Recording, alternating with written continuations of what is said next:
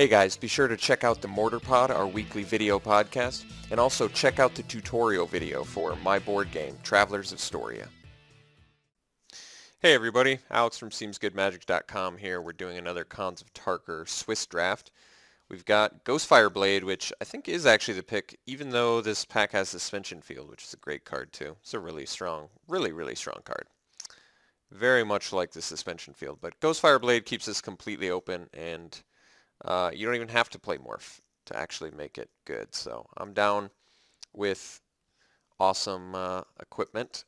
What else is good in here? I like Awaken the Bear. I like Mardu Heart Piercer. Singing Bell Strike is playable. Throttle, same sort of deal. Feat of Resistance is great. I like the Rider. I like the Fixing lands. Why is there 2 of them in here? I guess they're just common, so you can see 5 of them in a pack, technically, huh? Alright, let's just take the Ghostfire Blade. Okay, follow up. Well, we can go any direction we want. I like the Jeskai Student quite a bit. Big fan of 2-drops in general, and this one is definitely better than most because it has a lot of added value, especially even in the mid to late game. Nothing else in here is really drawing me to it. I mean, there's plenty of other playable cards, but I think I'm just a big fan of 2-drops in this format.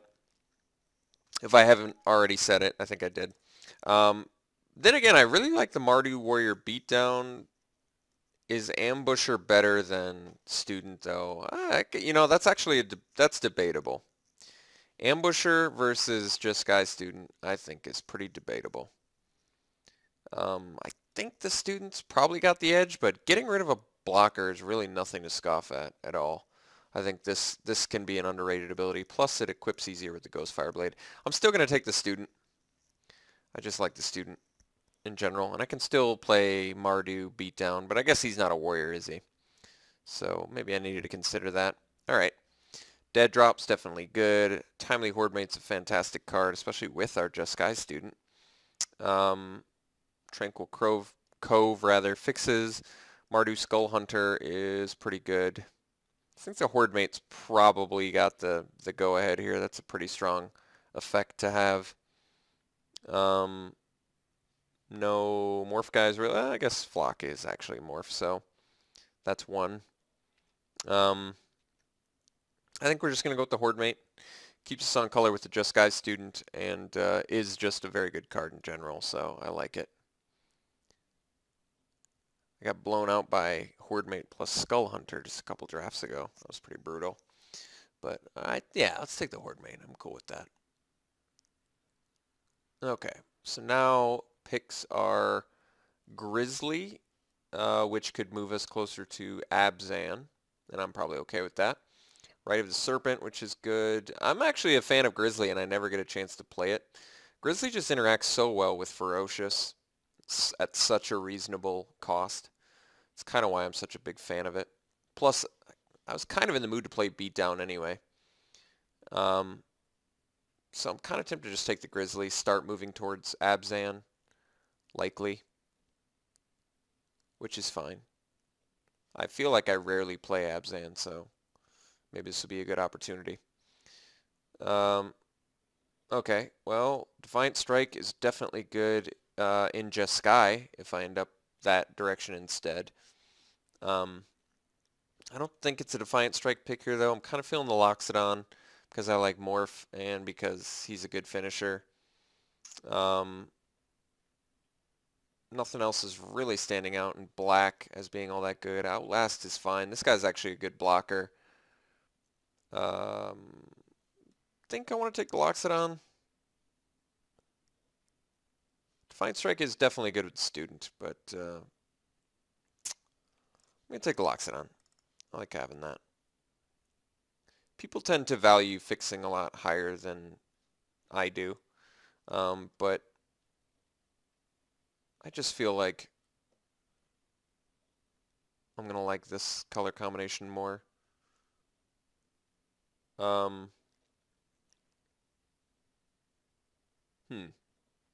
Well, this is a good Jeskai card.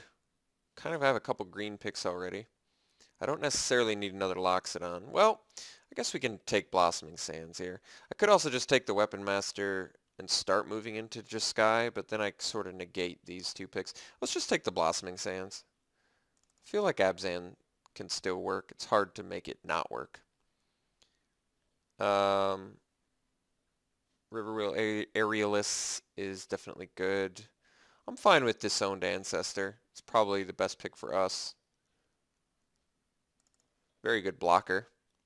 Works really well with the Kin Tree Invocation as well.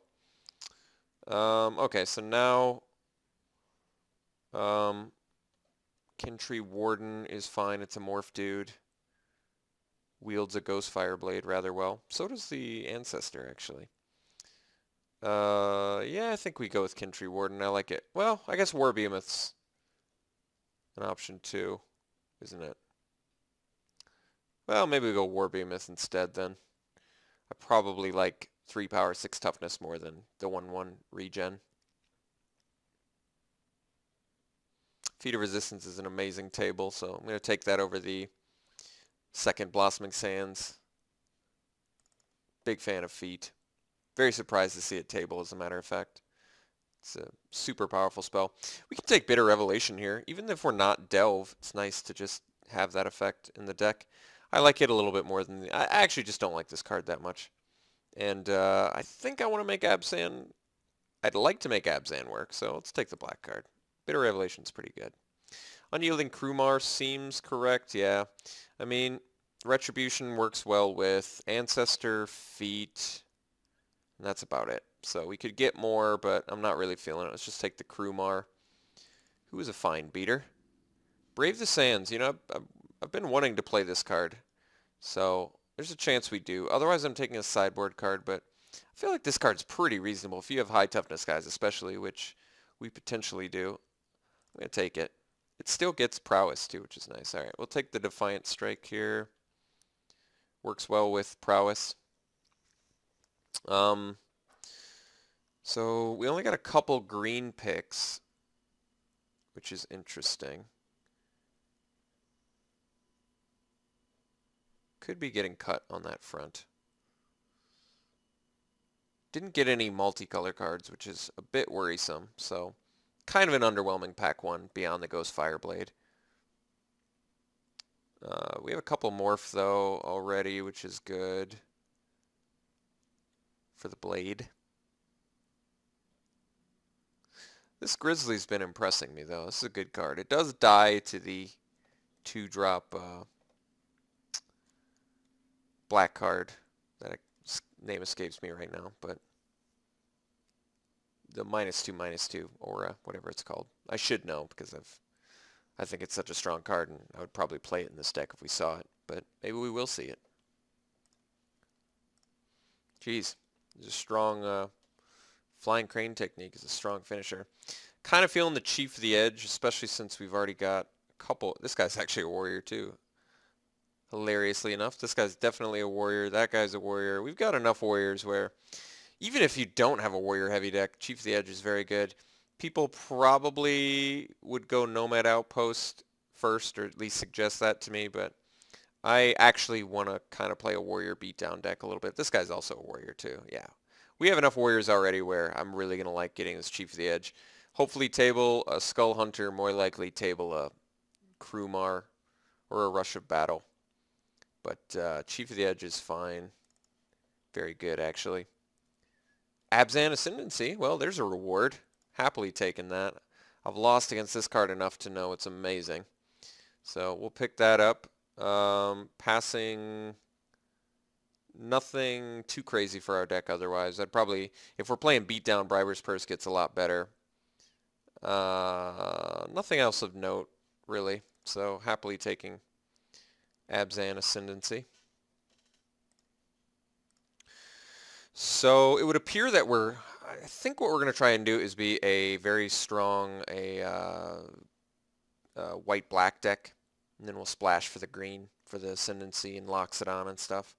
Grizzly, a little bit more sketchy on the splash, but depends on how many more good green cards we see. All right, pretty excellent cards out of here. Abzan Battle Priest is very good. Gotta love that Outlast. Einak Bondkin is also very good. Nice 2-drop. Scavenger is a warrior, as a matter of fact. So is Disowned Ancestor, but I don't think I need number 2 of that. Raider Spoilers is an actual card, too. I haven't gotten a chance to play the Spoilers yet. Or the Raider Spoils, rather. It's pretty nice, actually. I mean, you just start, it boosts all your guys. I think I'm going to take it. You know, I never play this, and I think it's actually a really good card. It boosts all your guys regardless, and I'm already trying to be warriors, so I could potentially just start paying life and drawing cards, which seems really good. I like the Battle Priest and the Bondkin, but I'm going to go Raider Spoils here, just on a hunch that I can find the right warriors I need. Let's see here.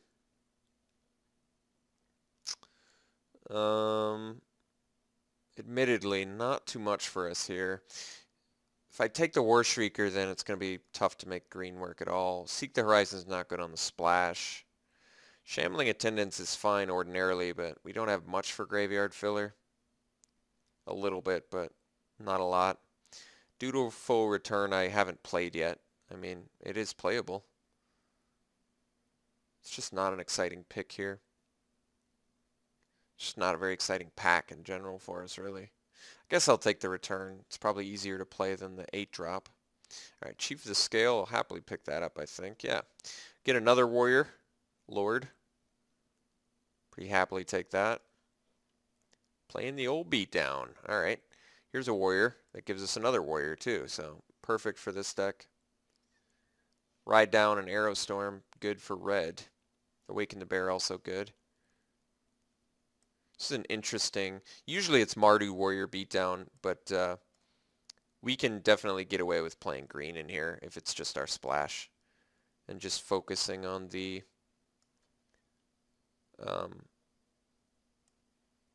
white-black.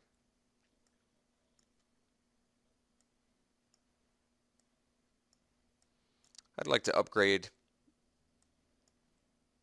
I'd definitely like to upgrade some of these picks, but so far I'm not terribly unhappy with this, to be honest.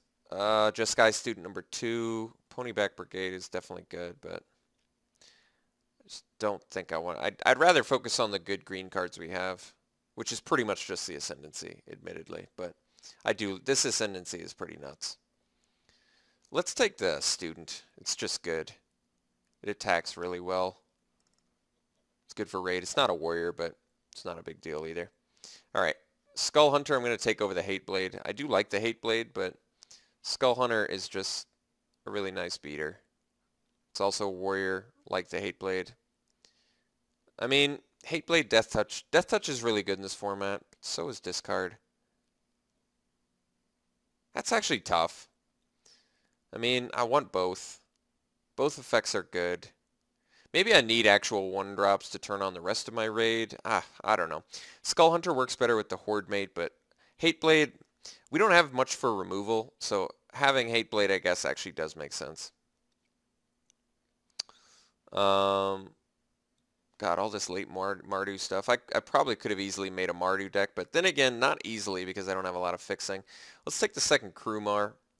Play it over the Dutiful Return. We don't need that many 4-drops. Krumar is actually a fine card when you have actual Warrior Lords. Even if you don't, just being able to give it first strike is pretty nice. Maybe we're not playing the Bitter Revelation either. I haven't decided yet. We can take the Cavalry, but we're not playing red, so it's pretty awful. I guess we take the Dreadmaw, but that also is not that good for us. Leaping Master's a fine 2-drop, I guess. I mean, I'm not playing Dreadmaw, so let's just take the Leaping Master. Maybe I have to take all these late red cards. Rush of Battle seems good with a warrior strategy. I don't think Highland Game is going to be super playable if we're just splashing green, so alright. Let's take the Rush of Battle. We look okay. I should have been in red rather than green. The green cards I have I like, but we're not splashing that likely. And splashing Loxodon and Abzan Ascendancy are actually perfectly fine. I mean, I'd like to be in red. I really don't think it's working. I don't think we're going to play Bitter Revelation either, since we're already kind of clumped up in the 4-drop slot. So I only need a few cards in the last pack, which is nice. I may switch into red, but it's probably too late now. I don't need any of these. Seek can be good some places, I guess. Barrage could be good against us. Probably better than Cancel would be. Yeah, so far it's a little bit underwhelming. It's not terrible. It's certainly not a terrible deck. We still have a reasonable beatdown plan. I think the main issue is we should have been Mardu, but I waited too long because I wanted to make this Ascendancy work because it's a really good card. But we'll see if it's a problem. Look at that whole Ascendancy Raider spoils. Look at that. Look at that disgusting synergy. I'm just making 2/1 flyers all day. It's pretty good.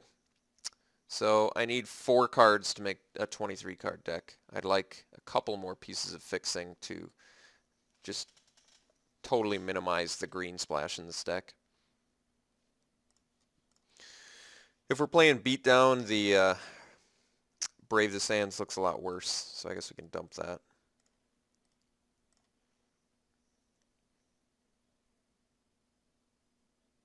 Good 2-drops, good 1-drops. I'd like some more Chief of the Edges. I do sort of like the Mardu, or just, it's not even necessarily Mardu. I like the black-white beatdown strategy in this format. I do like that. Chief of the Edge is just a good card. I don't think anybody can argue that. This seems constructed playable, to be honest. It's a sad day if 2-mana 3/2s aren't playable and constructed. Let's see here. Horde Chief number 2, I think it's just going to slam get picked here. It's exactly filling our curve and just does what we want it to do, especially with the rush of battle. Yeah, let's take the Horde Chief. Bloodsucker's cute, but this is not the deck for it by any means. Actually, Snakeskin I'm hoping we table because I would probably play that in this deck at this point. Seems like it could get put in pretty easily. Alright, next, I think we just slammed the Debilitating Injury, which is the card I was searching for earlier. Other notable cards in here, yeah, Harrier's actually really playable in here, now that I know it's a warrior. Yeah, Sage Eye Harrier would be good, but I mean, I'm still going to take the injury. We don't have any removal. We ended up with like no removal. Feat of Resistance combat trick, and that's it. So, yeah. Let's take the injury. Excellent card. Sidisi's cute, but not on color. Dragon Scale Boon's probably not worth the splash. Well, that's a bit of a bummer. Nothing much for us here. I don't think I need a 7-drop. I don't think I need a Siegecraft. Especially since I already have one in sideboard. Guess we can take the Erase for the sideboard. Yeah, Dragon Scale Boon on the splash. Especially with the amount of 4-drops we have. I'm not digging it. Alright, Erase is gone. Hateblade number 2 seems fine. Pet is not a warrior, so... Oh, well, Skull Hunter. I do feel like because I don't have any removal, I'm going to actually need the Death Touchers, as disappointing as that is, because I'd love to play this Skull Hunter. I think we got to take the Hateblade. I want some early beaters to go with our Lords. I was kind of hoping we'd get some more Lords, too, to be honest. Abzan Guide seems pretty good. Jungle Hollow would give us some more fixing, though. But we don't have any of the value, guys. I guess we're likely playing, what, 1 green card? Probably not even the Loxodon if we can get enough picks. I was just thinking we can probably take Jungle Hollow and have all the green fixing we need so we don't get thrown off on the rest of our mana base. I'm going to take the Hollow here. I like the Abzan Guide a lot, but I'm going to have to let it go.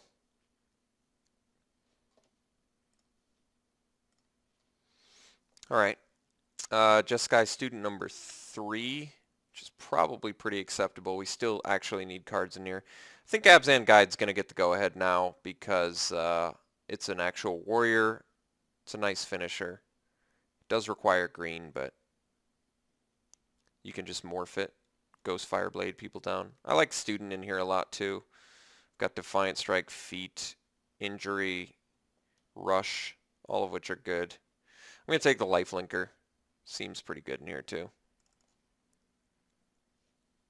So one card short of a deck.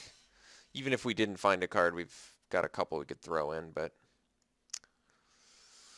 let's see here. I think we just take the Orc Warrior, continue with the Warrior plan over the Witness.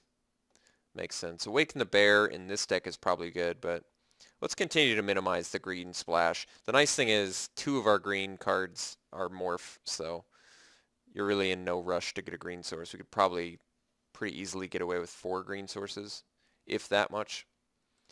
Bondkin, though, very good in here, being a warrior and all. This deck looks okay. You know, it's not terribly exciting. I think it's so short on removal that that could be a big deal. But then again, we've got random quick starts. We've got some weird tricks to do. I think we can power out enough creatures to still steamroll people, potentially. Scavenger is a warrior. Throttle is good removal. Savage Punch is typically good removal. And here, not as much, especially on the splash. So I don't think Savage Punch is getting the go-ahead. I guess Throttle, because we really are that short on removal. So I'm going to take the Throttle and likely cut one of our creatures, maybe the Beast. Loxodon's an actual warrior, so kind of want to play it. I know it's greedy, but yeah, I think we just take the Throttle and then likely cut the Behemoth.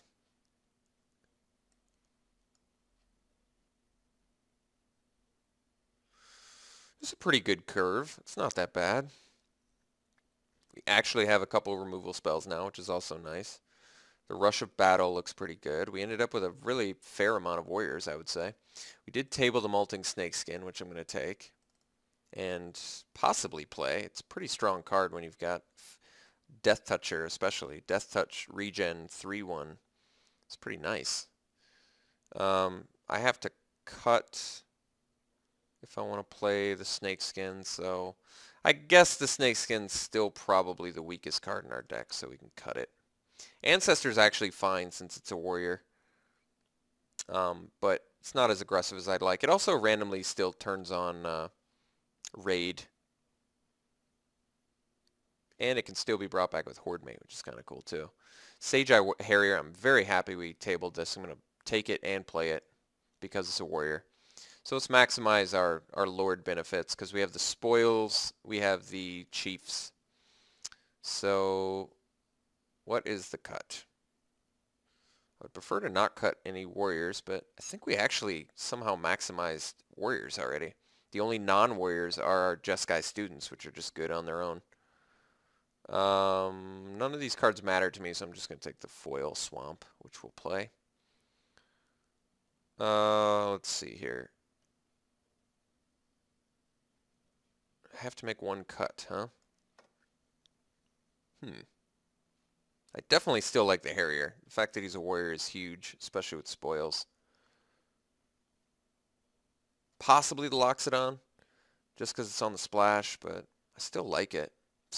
I think our deck's short enough on late game plans where I kind of want the Loxodon, but then again, maybe I cut the Bondkin instead. I'd rather have a 6/7 for 1 additional mana. We can take the Ape. It's also cool that it's a zombie ape, by the way, but take the Ape with lifelink. It's probably pretty good against us. I guess I can cut the Bondkin over the Loxodon. Like I said, I think I would rather, even on our splash color, have a 6/7 for 6 than a 5/3 for 5. I mean, I guess the dilemma is we'd never be able to hardcast Loxodon. It's debatable. Maybe we do dump the Loxodon because it's the splash color, like I said. I don't know. That's tough.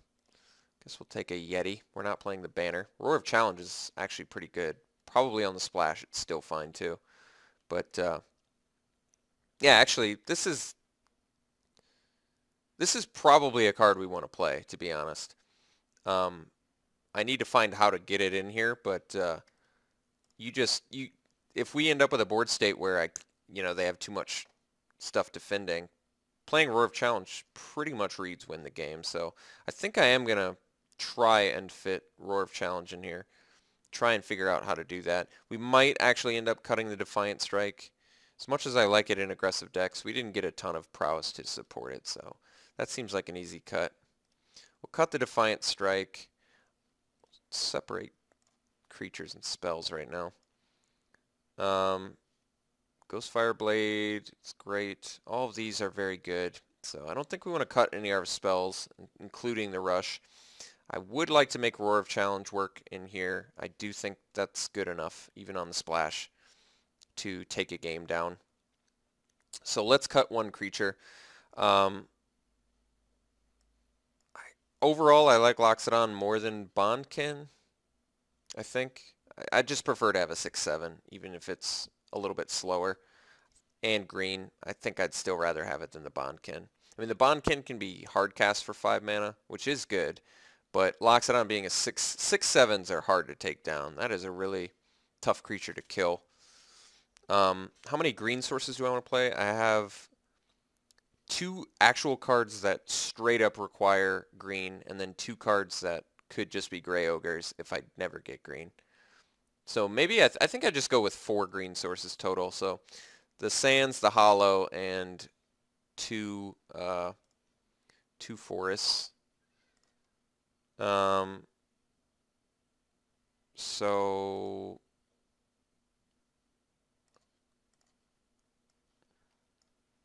let me look at the colors again.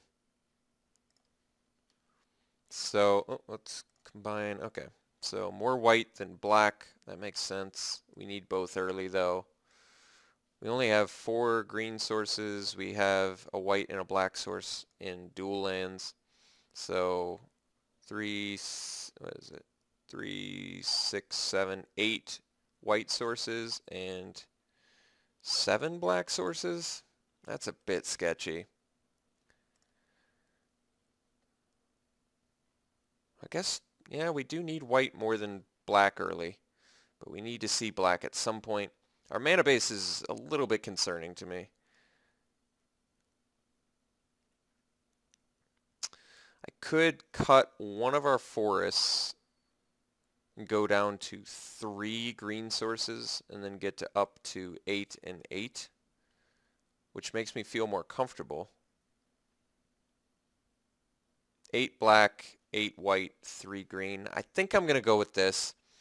And because I'm doing that, I think I'm actually going to cut the Loxodon for the Bondkin as a last second cut. I like Loxodon more, but since it's going to harm our mana base to play 4 green sources, I think, I'd rather just play 3 and make Roar of Challenge be, a late game finisher. Abzan Ascendancy, same sort of thing. Very good in the late game. Abzan Guide, never unmorphing, would suck, but Grey Ogre, that potentially is a 4/4, seems fine. Alright, so I'll play it like this. Overall, I don't know how good this deck is. It's okay. I wish I'd gone Mardu, like I said, but I think I'm interested in seeing how this sort of Abzan beatdown goes, since I've got some pretty nice early game plays. So yes, we'll see how this plays. I'll see you round 1. Oh, I got glitched. Okay. I don't recall glitching, but apparently I did. Bondkin, let's make sure we get all of the goodies back in here.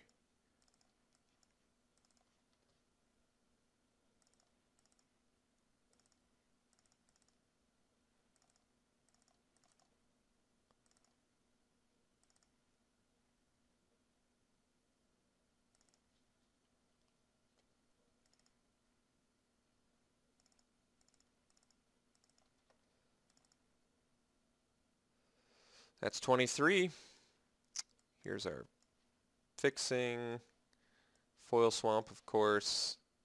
And then the final count I wanted, so I've got a swamp in there already, so this would be, what, 7? So, no, go that down. And this one up. That's, I have to look. Let's see, 3, 6, 7 white sources, 3, 6, 8 black sources. Oh no, that's right, I cut that and then I added planes. Okay, this is right. 8 sources of white, 8 sources of black, 3 sources of green. Very good. All right, gonna run it like this. I'll see you round 1.